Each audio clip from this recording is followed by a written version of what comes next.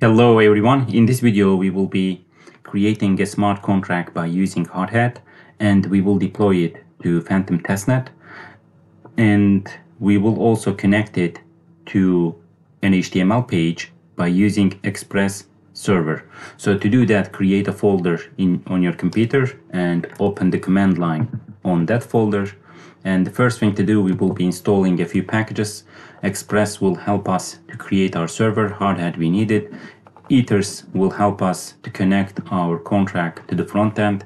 .env we will need it so that we will be saving our sensitive data in this file without revealing it to everybody else. And also Hardhat Toolbox and Hardhat Ignition, they are two system packages. We need them to deploy our contract, and now we can press enter. The packages are installed. Now I will initiate Hardhat project by saying npx hardhat init and just say yes to, just press enter to all questions and you will be fine. Now we should open the project in our VS Code.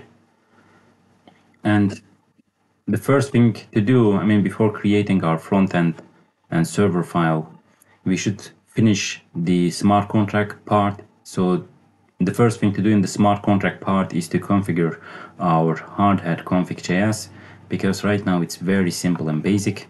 So we will be adding a few things to it, but let me show you what we are adding. First, we are adding two more import lines here, Hardhat Ignition and dotenv.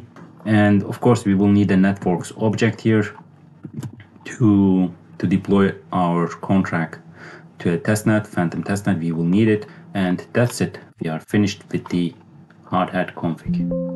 You should just copy paste it. You don't need to spend much time on it to understand it. So copy everything in this log contract, and then let's create our contract. I will be naming it as Apple, and I will keep it very simple. Here, just delete everything and also delete everything here. And I told you that it will be very simple. So let's say string public city is equal to Cizre, a city in my hometown. So that's it. But of course I should change this to Apple as well. That's it, make sure that the compiler version is 0.8.24. We are finished with the contract. Now we should create a deployment file. Just copy everything here and let's create it. So we will say apple.js, and we don't need these two variables and also these two variables. And yeah, so the first line will stay the same, module exports, build module, log module. So we will change this, we will say Apple module. Just follow the same naming logic. So instead of saying log, I will say Apple contract and copy this and paste it here. So am contract log, no, its name is Apple, whatever the contract name you have.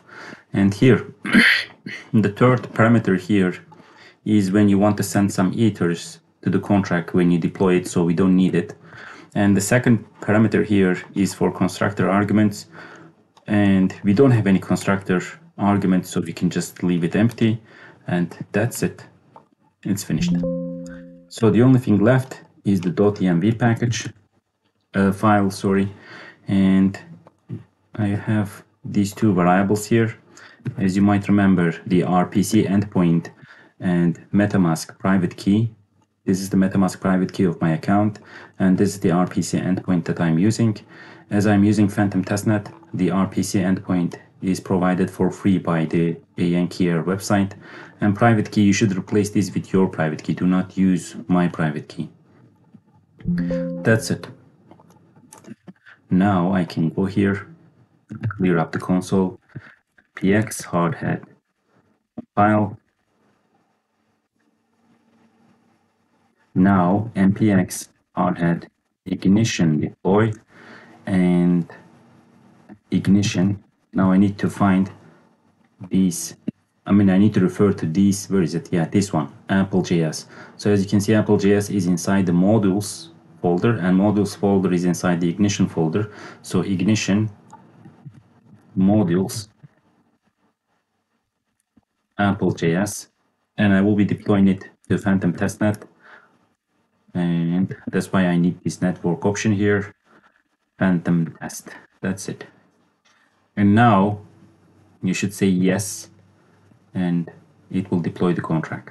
Well, yes, as you can see, the contract is deployed. This is the contract address. Now we can continue on with the front end part. So the first thing to do is to create an index.html page. It will be very simple, and also a server file. So we will say server.js. And inside the server.js, I have already created this simple code. It's very simple, actually. Let me explain you. Here we are using some import statements. If you know some Express, you already know this is like very, very easy. And here we are listening to some ports. We don't have an environment variable for the port number, but I mean, this is like a convention, so you should also do the same. And we will be listening to port number 5000. And this is only a console log statement.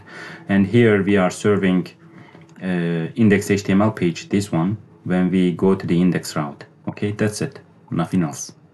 The server.js is finished. So now we can start the index.html page. The first thing to do is to create a simple index.html page structure. And as you can see, we have head text, simple text, the name of our app. And then we can create some buttons and some paragraphs. And as you can see, by using those buttons, first we will be connecting to Metamask by displaying the Metamask account inside this paragraph tag, and then we will be connecting to the contract which we have deployed, Apple contract, and we will be displaying the contract address here. And the third here, read contract, we will read, let me show you this data, Cizre, my city in my hometown. We will read this data and display it here in this paragraph tag.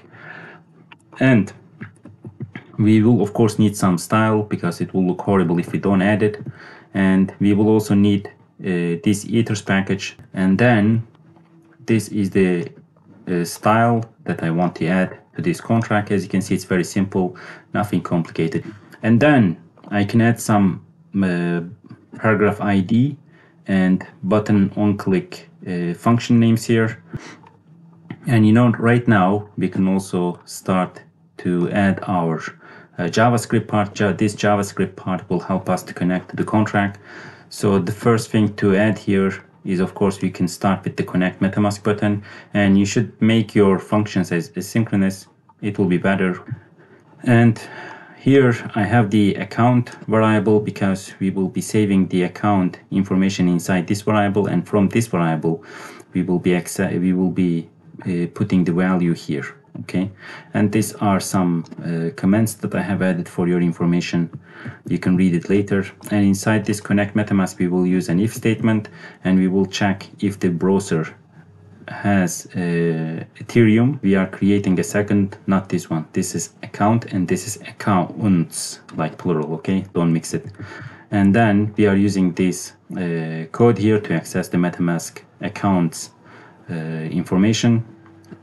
And then but we don't need all of them. We just need the first account, the active one.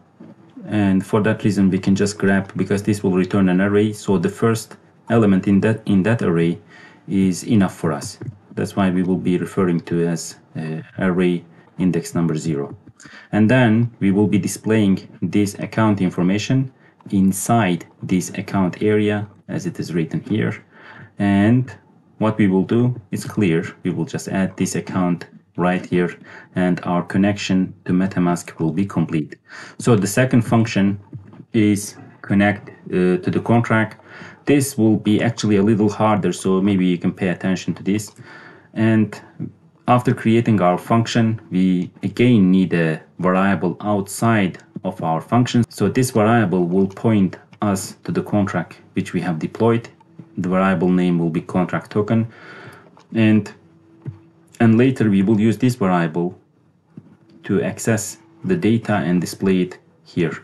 Okay, so the first thing to do here is to create a local variable which is named address. You should name it the same as it is here. It's a convention, and we will be putting our address information here. And then we will also create the ABI of our contract.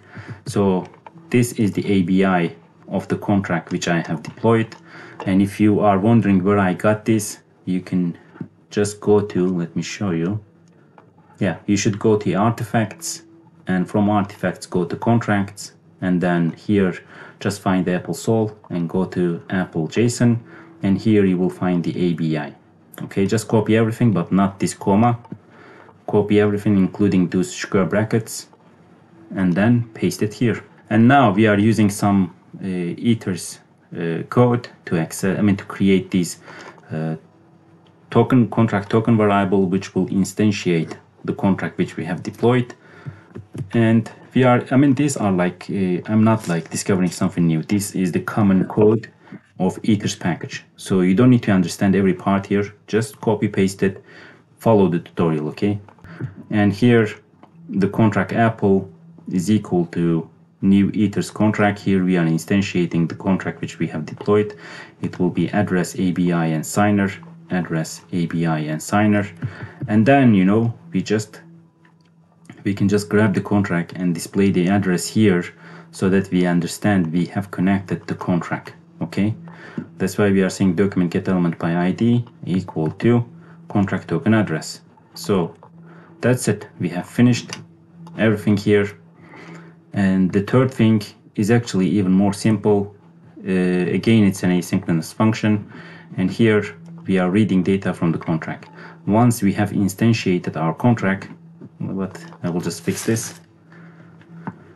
It's not contract token, it's contract Apple.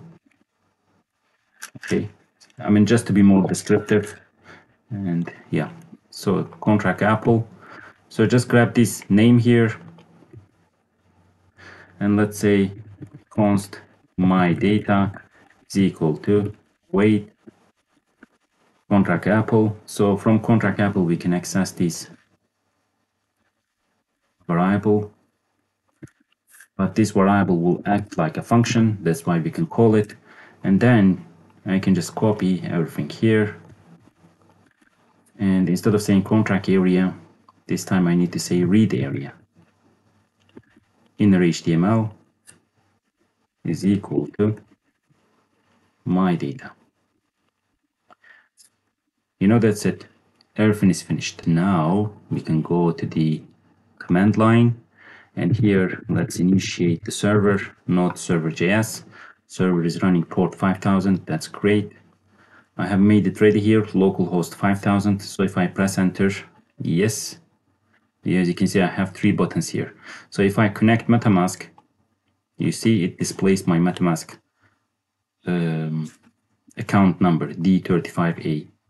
D35A. That's great. And if I connect the contract, we see it displays the contract address. That's also great. And if I read the contract, you see it displays the city name, Cizre. So that's it. That's how you connect, how you deploy, and how you deploy your contract and connect it to HTML and read some data from it. And see you next time. Bye bye.